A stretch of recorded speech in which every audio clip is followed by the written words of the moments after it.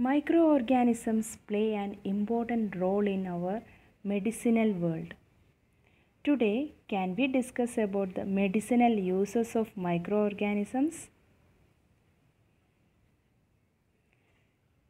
Have you ever wondered what medicinal world would be without microorganisms? Sir Alexander Fleming was eminent doctor and a good scientist, specifically a bacteriologist. He accidentally discovered the first ever antibiotic on 14th February 1929. You may be wondering why I quoted the word accidentally. It was an accidental discovery. In fact, Dr. Fleming was working on a culture of disease causing bacteria called Staphylococci, which he left uncovered in his lab. He observed that the spores of little green mold has grown on one of his cultural plate, killed the bacteria and spoiled his experiment. But he never felt bad and never gave up. He thought on another way. What if this mold have the ability to destroy the deadly dangerous bacteria? He worked on it, isolated it, and started to experimenting further. Later he found that even some of the most dangerous germs die near the mold. Dr. Fleming published his result calling the mold as penicillin. After many experiments, scientists were able to initiate mass production of life-saving drug penicillin, the first ever antibiotic. Just imagine if you were born a century ago. Before this wonderful discovery, you could even die from a small scratch anywhere on your body if it got infected. Do you know more soldiers died of infected wound during World War I?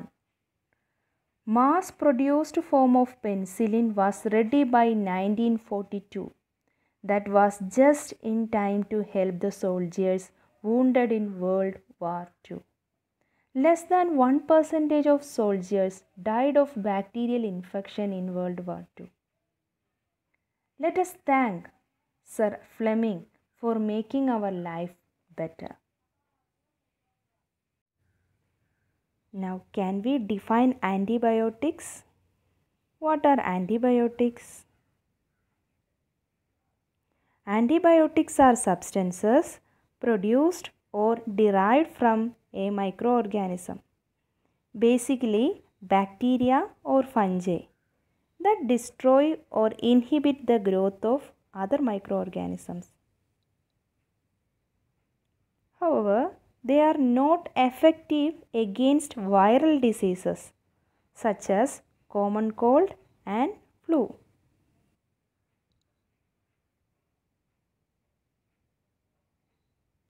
Let us make it a bit more clear by adding our daily life examples. What did a doctor advise you when you go with an infected swelling wound or a deep cut after any dental extraction? He gives some antibiotic tablets, injections in specific doses, and remind you to complete the course prescribed. Have you ever thought why? When we stop taking the medicine even before prescribed time, the bacteria have the ability to grow again at rapid speed. If we take antibiotics, we need to follow some precautions. Precautions for taking antibiotics. The first precaution, we should not take antibiotics without the advice of a doctor. Take only under advice of doctor.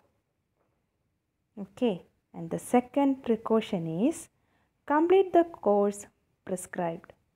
The doctor may told you to take the antibiotics in a week. You may be thinking that after 2 days our disease has recovered. But actually the complete disease causing bacteria will not die in our body. So when you stop taking the medicine, then the bacteria will be growing rapidly in our body. That will affect again badly. So complete the course prescribed manner. The third precaution is do not take wrong doses. The doctor may mention how much amount, example 5 ml of antibiotics or 7 ml of antibiotics you need to take. Don't take less or more amount of the medicine. That will not be effective in our body. Doctors are checking the symptoms. According to the symptoms only they are writing the antibiotic. So if you take less, all the bacteria, disease causing bacteria will not die. If you take more, the beneficial bacteria may die. So you should take in the correct dose. The last step, do not take antibiotic unnecessarily. It may kill beneficial bacteria in your body.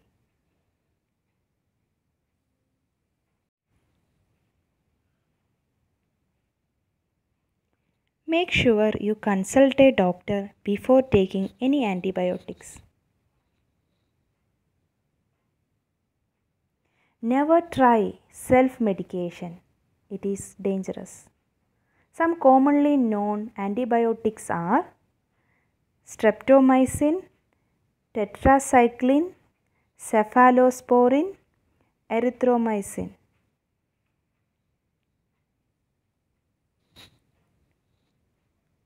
Do you think antibiotics are only used by humans? What about plants and animals? Antibiotics are not only used by humans. Plants and animals also we are using antibiotics to prevent various diseases. Do you know who is Dr. Edward Jenner? During his time, smallpox was a major global epidemic disease. Only in Europe, it killed around 4 lakh people per year without discriminating rich and poor. Even 5 kings were killed. But for some reason, milkmaids never get the deadly smallpox disease, and they were escaped from the scar mark of that disease. But why? That was something that interested Dr. Edward Jenner. He knew that milkmaids sometimes cause small blisters on their hand when the cow suffering from cowpox. Cowpox didn't do the milkmaid much harm. Jenner then thought smallpox and cowpox related. Those who catch cowpox not getting the disease smallpox. He decided to prove it. For this, he needed 3 things. Cowpox that he extracted from the milkmaid. Smallpox from a patient. A person who had never caught both the disease. For that, he chose an 8-year-old boy, James Phipps, for his experimentation. First, he infected the child with cowpox.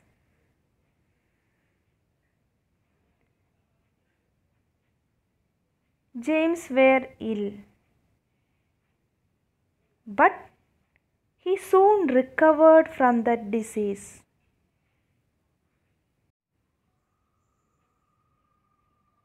6 weeks later, Dr. Edward Jenner, infected James the deadly disease smallpox. But James didn't get the disease smallpox. He lived till the ripe old age. Dr. Edward Jenner's experiment was successful. Now the smallpox is being wiped out from the world. Don't you think Dr. Jenner's discovery was amazing? It was the time when almost 60% of the population in England was infected by smallpox and about 20% died from it. It was his remarkable power of observation and the risk he took to prove his experiments that saved millions of lives. Edward Jenner is known to be a doctor who saved the most lives in the history of mankind. He discovered the first ever successful vaccine in the year 1798.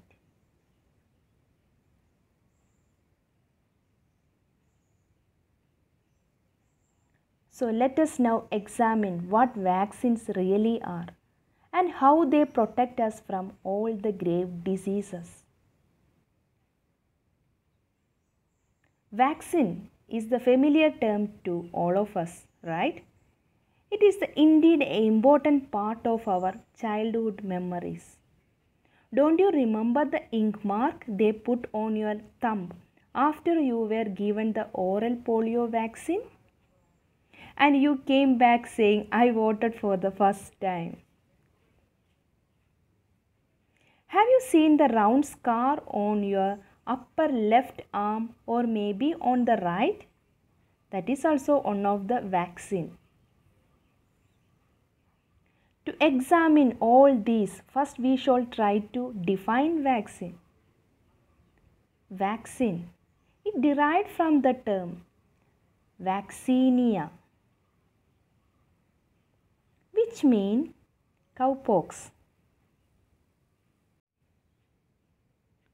A vaccine is a dead or weakened form of a microbe, which when introduced into our body safeguards us against the particular microbial disease. How is your body stimulated to gain protection against the disease? Just by introduction of a weakened microbe in our body. Have you ever heard the term antibody? Don't confuse it with our antibiotics. When a disease causing microbes enters our body, the body produces certain antibodies to fight against that microbes. After that fight, we will not get the disease if our immunity power is perfect. It is releasing correct number of antibodies against that disease causing microbes. We will not get the disease. After that, the body also remember how to fight the microbe if it enters again. So, if dead or weakened microbes are introduced in a healthy body, the body produces suitable antibodies.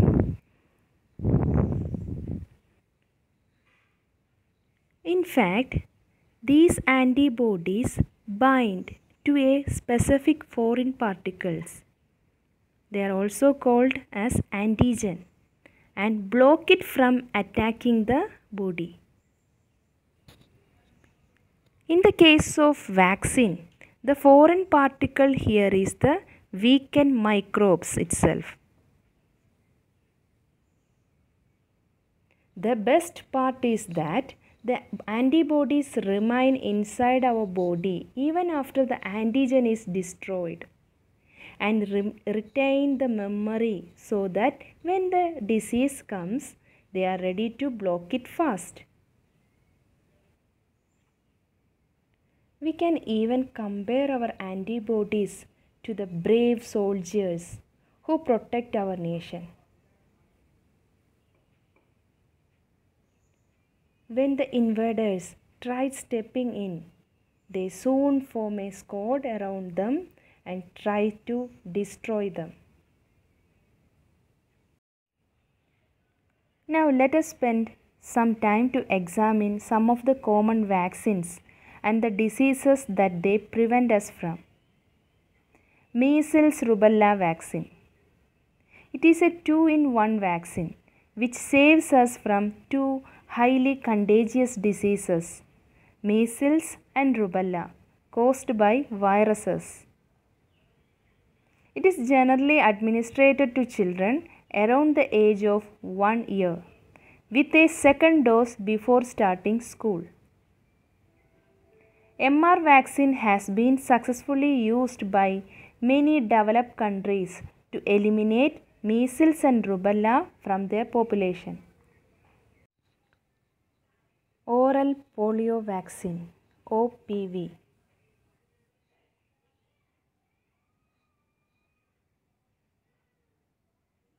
In India, vaccination against polio started in the year 1978. The last reported cases of wild polio in India were in 2011. India was declared a polio-free country by the World Health Organization in the year 2014.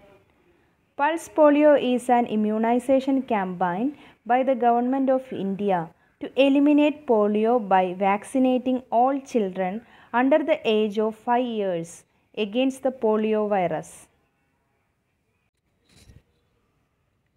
BCG vaccine.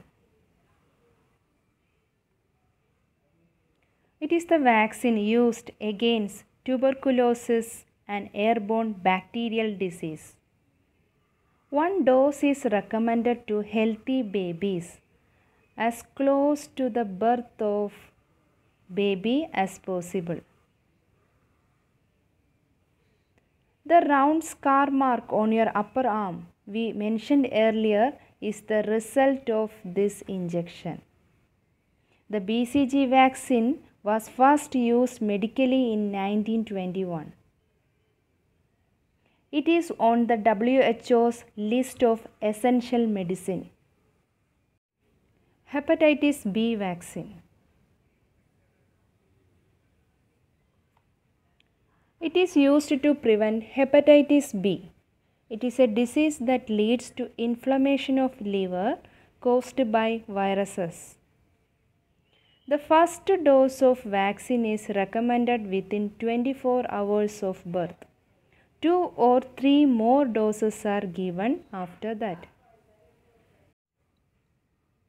Immunization or vaccination is one of the most important to prevent the life-threatening diseases and disabilities. This is the basic need for all children. The Ministry of Health and Family Welfare, Government of India, takes care of the immunization schedule for children in India. In your childhood, you might have been given vaccinations to protect yourself against several diseases. Can you prepare a list of these diseases and which are the vaccines you got? You may take help from your parents. Now, did you understand the importance of vaccination in our life and how it has saved our life against numerous dangerous diseases? Now let us end up our session by saying thanks for vaccines and antibiotics for making our life better. Thanks to you too for listening the class.